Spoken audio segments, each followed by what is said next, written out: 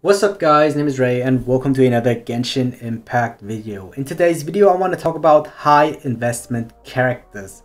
So first of all, I want to clarify things. What are high investment characters? So high investment characters are characters that enable their full potential or that enable their potential in the game if you invest all your resources into everything that they need. So that means you really have to maximize weapons, artifacts, talents, and ascend their characters to level 80 minimum.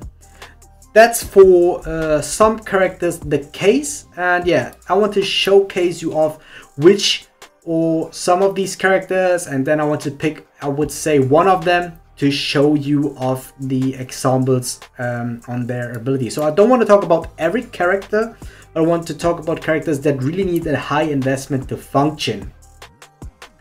Now, I think straightforward number one of the high investment characters, or oh, I think there's one character missing here. Yeah, there's clearly one character missing in the archive. Alright, so I think Zhongli is missing here. Other than that, I think all the other characters are in the archive system. Now, yeah, Zhongli is one of those characters that is missing in the archive system. Let's do it like, let's do the default version. Alright, so a high investment characters, or in my opinion, I think there are like characters that are in the middle, that are characters that aren't too far away from those, but I really want to talk about characters that enable full potential if you do full investment on them. So I would say one of them is definitely Jean. Jean will do very well for you if you are under adventure rank 40. But as soon as you're like adventure rank 40, 45, she won't do well anymore except for her healing potential. But Jean can do so much. She have a lot of burst in her E ability, and she has a very strong ultimate that also does a lot of damage. It can heal you, it can cleanse you, but to make everything have a place in your team, you really have to invest in her to make damage. Other than that, she can of course function just as a crowd control character in your team, but you have to invest in her to make everything work. Another high investment character definitely is Ningguang. So you did see a lot of those videos where Ningguang did a lot of damage, like, I don't know, 3k per hit or 4-5k per hit, even more than that. Then it is always like a level 80 or level 90 Ningguang with maximized artifacts, super strong weapon, 5-star weapon, constellations. So constellation does also count in that, and it does really matter on all those things, because if you want to make Ningguang work, you really have to invest in her. So I did have a lot of people or a lot of friends that tested Ningguang out, but they couldn't make her work because they didn't want to commit too hard on her, since you really have to invest in all her abilities and all her constellations and so on to make her work. Then the next one that I want to talk about that is not here on this list is definitely Zhongli. Zhongli, the character that got the most hate in the last couple of weeks. So I was able to make him function, but just with all my investment. So the current set that I am, for example, using for him is a Cake Petra Retracing Bowlight. So he's hitting like 40k on crit with a 40% crit damage, so not too high. So for Zhongli, you really want to have very good artifacts. So you want to really have like 2k-ish attack, a very high amount of HP. So 23,000 is like not that much. So you want to, let's say you have 25,000 plus HP on him, and you want to have a minimum of 50% crit rate and 100% crit damage to make him function. You need a bit of energy recharge. You do not need a lot, but because of his stone seal doesn't give you elemental particles consistently enough, you want to have energy recharge on this character to make him function. Then of course geo damage does increase while ascending the character. He really profits from that because he doesn't need it. You really have to invest in it. even if it only makes out like 7%, you really need those 7%. Other than that, his talents, so you can see that my planet before is 7%. This does scale very hard into the later stages of the game. So you can see it has like a nearly 70% multiplier, leveling it up from level 1 to level 6, but 0.1 second for petrification. I think in combat you do not feel a very significant difference on that, but you will feel a difference in this one. 70%, not a lot of characters have such a high multiplier on leveling up their talents, and it is like nearly 70% for each stage. So if you want to compare this with like Child, one of the strongest DPS in the game, if you want to look at his ultimate, he only has like a nearly 50% multiplier on his melee ability and a just like nearly 40% on his ranged.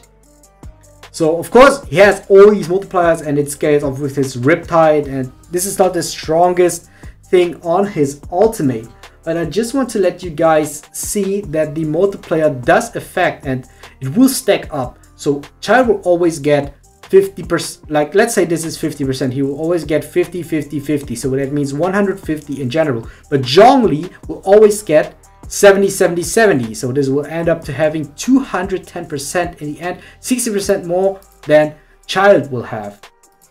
Let's say Jean.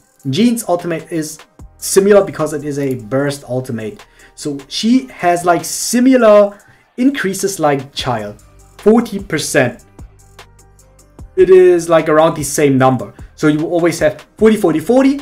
Let's say you have it to level 9. Then you will have 120% increase, where Zhongli still has the 210% increase, which is like double the amount. So on that, I can see, you can see that it scales off of the late game.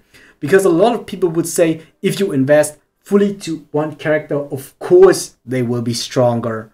But there are characters that profit more from high investment than other characters.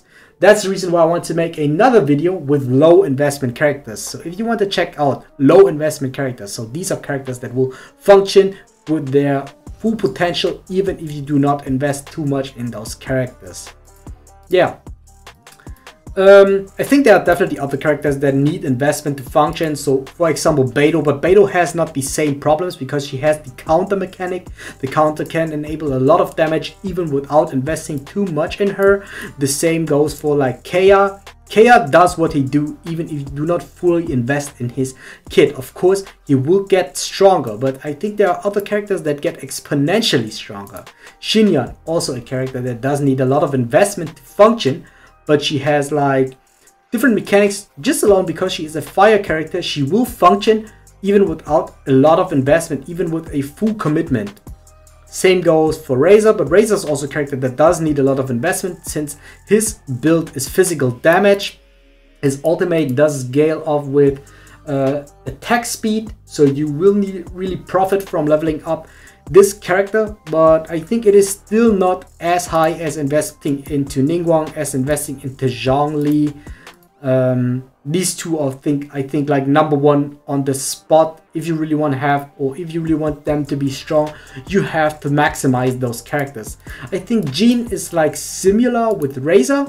So if you want to make Jean work, you have to invest in Razor and Jean to a similar amount. So that's what I assume. Mona can function with I think, yeah, you have to at least level up her E and her ultimate to make her function, but ascending your character just to level 60, I think this is not a very high investment to make Mona function. Yeah, other than that, Child is also a character that doesn't need that much investment. You can build a team around Child and he will work clearly fine. Same with Klee, just because she's from the fire element. Noelle will need a lot of investment. I think especially those Geo characters need a lot of investment to work, the same as the Traveler if you use them as from the Geo element. So yeah, to sum this up, I think that's already it. These are my high investment characters, so characters that you can make work if you do put really all your resources into those characters. So look forward for my low investment characters. I think this is a bit more interesting for the most of you guys. And yes, see you guys next time. Like, comment, subscribe would help me out a lot. If you guys want to see more Genshin Impact content, videos should pop up on the screen now. Make sure to check them out, and I thank you for support.